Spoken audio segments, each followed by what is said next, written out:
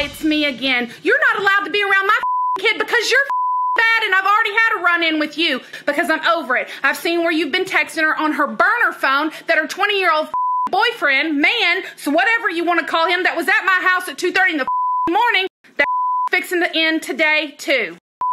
Hi. You also keep on putting my kid in really bad positions, so I'm coming for you, too. If I have to go to school and call you out name by name, I will.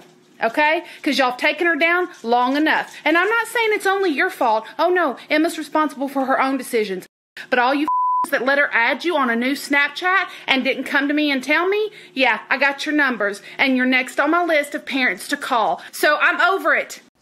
Well, that was Karen, who I don't think it's too much to say went ballistic on her daughter Emma's Snapchat after finding her phone, that she had a second phone when hers had been taken away, and she found her boyfriend in her closet at 2:30 in the morning. And she found out that he wasn't 16 or 17, he in fact was 20.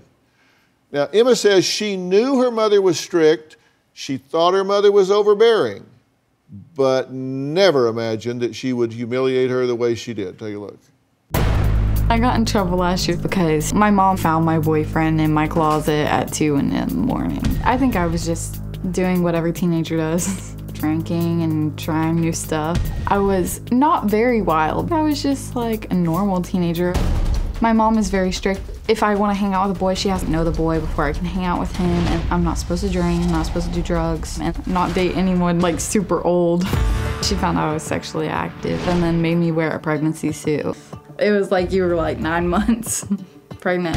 It added like 40 pounds and you had like the boobs and everything. It wasn't fun at all. One night, my boyfriend wanted to come over after work, and so I snuck him in while my mom was sleeping. When she woke up, I just heard like her knocking on the door, and my first reaction was like, go to the closet. At that point, I was freaking out. I was like, okay, I'm dead.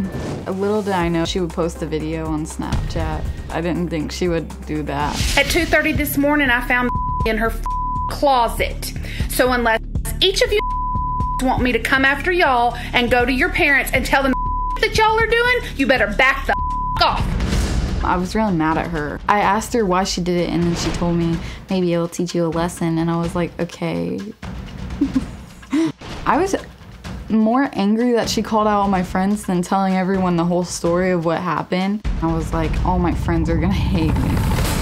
I was so mad at her for months, and then eventually I was just like, it's not even worth being mad anymore. Especially, it's not worth the relationship with my mom. But I still think the video was definitely unnecessary. How did you find out that your mom sent that video? She showed it to me. And when your friends saw that, what did they say to you? I didn't go back to school for like a week or two. Yeah. And then everyone was just like talking about me behind my back. Some of my friends were supportive. Some of them were really mad at me, and I was like, I can't control my mom. Like, and those that were talking behind your back, I assume you eventually heard what they were saying. What were they saying? Just like, I can't believe her mom would do that to us, and she's such a bad friend for snitching on us.